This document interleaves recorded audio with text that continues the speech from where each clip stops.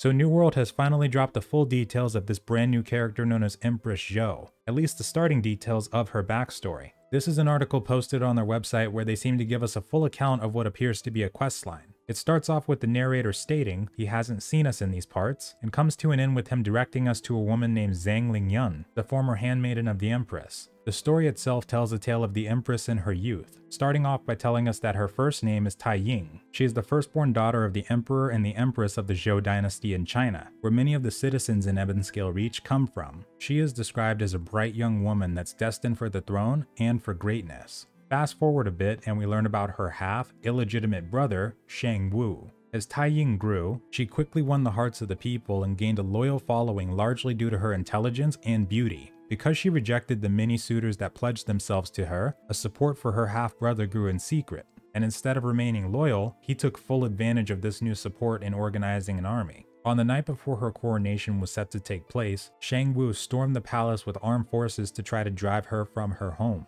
As a result, she was forced to flee with her most loyal supporters with the goal of one day returning to China to claim what was rightfully hers. But when she was young, she heard rumors of Aeternum, the land of eternal life. And so, just as the Siren Queen came here for a better life for her and her people, the Empress followed suit. It also specifically states that she sailed the Atlantic. Just pointing that out because I have seen theories of Aeternum being similar to the Bermuda Triangle, or of course, the lost city of Atlantis. Now the narrator describing the tales tells us that he was also on this voyage. Unfortunately, just like so many others, they did find Aeternum, but their entire fleet crashed upon the storms, and they washed up on the shorelines of Ebonscale Reach. Something like this didn't stop the Empress though. She was determined to gain power and reclaim her homeland. She traveled inland and met with an agent of corruption who promised her power, eternal life, and the revenge she was seeking. Empowered with corruption, she converted most of her loyal followers into what serve as her corrupted dynasty ranks, also known as new types of corrupted.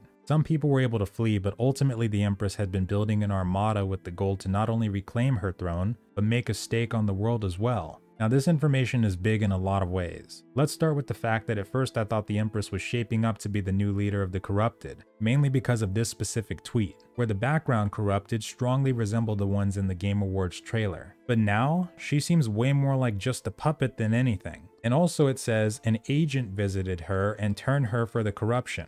Now by default, I wouldn't be surprised if our good pal Isabella was the one who reached out to her. But in actuality, what if it was something or someone else entirely? After all, we did talk about how the corrupted seemed to be more organized and more functional than a band of mindless zombies. Wouldn't be much of an organization if Isabella and probably Captain Thorpe were the only two lieutenants on the scene. So what if there's another mystery character they're waiting to blindside us with? But here's another thing that's important to mention. Judging from Isabella's clothing and weapon choice, clearly she's got to be coming from the 17th or 16th century, 15th at the earliest. But this entire article seems to confirm that the people here and the Empress were actually based off the historical Zhou Dynasty. And if that's the case, these people, including the Empress, are now literally hundreds if not thousands of years old, unless they are somehow just a version of this civilization that existed in this world's version of the 17th century. There was a quote during an interview with GamesIndustry.biz that's been burned in my mind ever since it was said. The quote comes from Scott Lane himself, where he described New World as having elements of mystical time shifting, and that the marketing hadn't really hinted at that aspect, until now in my opinion. So there's either going to be a very big plot hole or a mind-blowing revelation about what's going on here. But I think the simpler theory is that Isabella and the Empress never initially met. I think whoever corrupted Isabella was the one, because as we know, she's clearly not the big dog either. But I'd bet all the chicken nuggets in the world that there is at least one behind the scenes. And this makes me wonder even more about Hazel and the Ancients.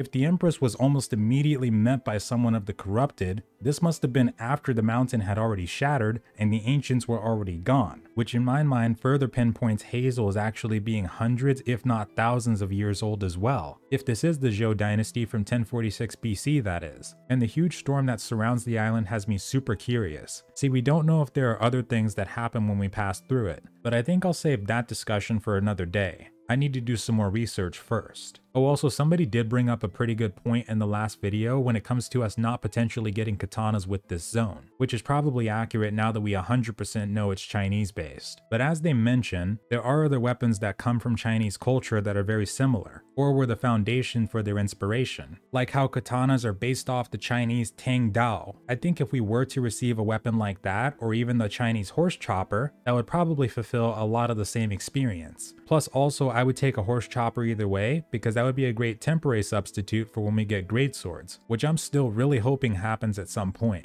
But alas folks, that's all we've got for today. Highly recommend you read her backstory, and let me know what you think the fight and the encounter with the Empress will actually be like. One thing I can't shake is, since she's building an armada, what are we going to do with those ships once we completely lay waste to her army? Well, I can think of a few things off the top of my head, but maybe they're saving that for an expansion. Wouldn't even mind if we ultimately had to build our own ships and chase after her after she somehow escapes. I mean, we've got to have at least one veteran shipbuilder on this island, right?